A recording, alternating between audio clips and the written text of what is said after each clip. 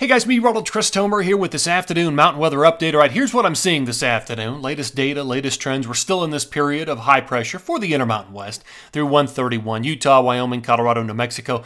And all the moisture is being directed up into the Pacific Northwest and British Columbia. But everybody's going to feel the heat with this thing. Much higher snow levels, and that will impact snow accumulation, of course. But in the Pacific Northwest, BC, we could be somewhere between 7,000 and 9,000 feet as far as the freezing level. Colorado, Utah, 8,000 to 11,000 feet. First week of February, 2 storm systems on the board. The first one's a large storm. The second one's actually pretty big itself. We'll look at both coming up. The storm track will be critical to determine where the heavy swaths of snow end up with this thing. There's been a slight downtrend on some of the numbers this afternoon. I'll show you those coming up. In the Northeast, you've got some snow happening through tomorrow morning, and then some light snow for 2-1 and also 2-2. Okay, let me show you the water vapor satellite imagery this afternoon. So again, your moisture aloft being transported whites, blues, and greens. Drier air is your red. You can definitely see the dividing line right here. That's your subtropical jet stream.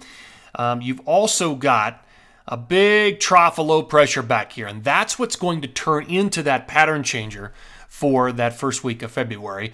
Until then, like I said, the bulk of the moisture will be directed up into this area and also the Pacific Northwest and BC.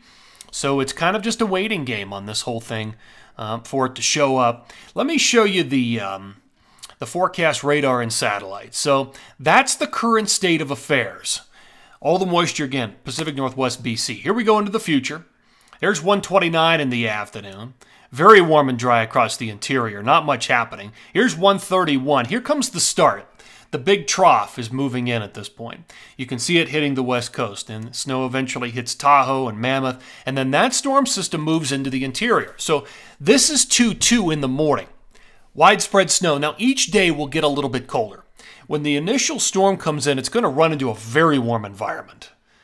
So then you're going to watch the temperatures fall. More snowfall will take shape late on 2-2 into 2-3, 2-4. So progressively colder each day. Here we are on 2-2 in the afternoon. Here's 2-3 in the morning. At about 5 in the morning, lots of snow across the Intermountain West. Here's 2-3 in the afternoon. At this point, much colder air has infiltrated a lot of the west. And it's all snow all the way down into Denver here at 5:15 p.m. Snow in the Wasatch, snow in the Tetons, snow in Idaho, Montana, Banff, interior BC, down into New Mexico. Here we are on 2-4 in the morning, still snowing across Denver and the Front Range, still snowing up in Wyoming, Idaho, Montana. Here's 2-4 in the afternoon. And then by the time we get into Monday in the morning, that storm in Colorado that spun up and enhanced a lot of that snow has finally moved away. Still looking at snow across the northern tier of states. Now here comes the next storm. Here's 2-5 into 2-6. This is 2-6 in the morning. Storm system comes out of California. This is the second storm with another shot of snow. Here's 2-6 late in the day. Let me take you back to that. Take you back to 2-6 late in the day. Here we are at 5:15. That second storm moving into Utah, coming out of Nevada. And so, yeah, I mean, we've got, let me see if it goes later into the day. There's 11 p.m. Still snowing. All that beginning to move into Colorado. So, yeah, 2 storm systems during that first week of February. Okay, let's talk about the jet setup. So here's 2-1. First storm system, you can see the trough or the dip in the jet coming into California, riding the nose of the jet stream. And here's the jet by 2-6. Very similar to kind of what I was looking at this morning. Got the big trough just off the coast of California. So that storm system already moving in 2-5, 2-6, 2-7 into the interior states with snowfall. All right, snowfall by period here. Here's 128. Rest of today through 131. Nothing for the interior, and the snow you see on the west coast happens pretty late in the period. Here's the exciting period. So some numbers have gone down. Some have held pretty steady, 2-1 through 2-6. The numbers in the Wasatch have gone down. But look at the big numbers through the Sierra, southern Utah, Bryan Head, southwest Colorado. A lot of the numbers in Colorado will be enhanced by that developing area of low pressure in southeast Colorado. About a foot up there in the Tetons, 1 to 2 feet in Idaho. That stays pretty solid. Let's go to the northeast here.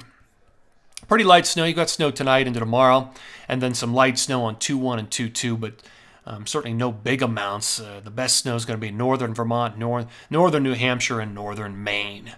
All right, guys, we'll end on the map for 2-1 to 2-6. Again, 2 storm systems with the potential to lay down some good snow, and eventually we'll bring the colder temperatures in here, which we're going to need after this this almost tropical this tropical warm air that's going to develop over the Intermountain West. All right, guys, appreciate you tuning in here for this afternoon mountain weather update. Take care now.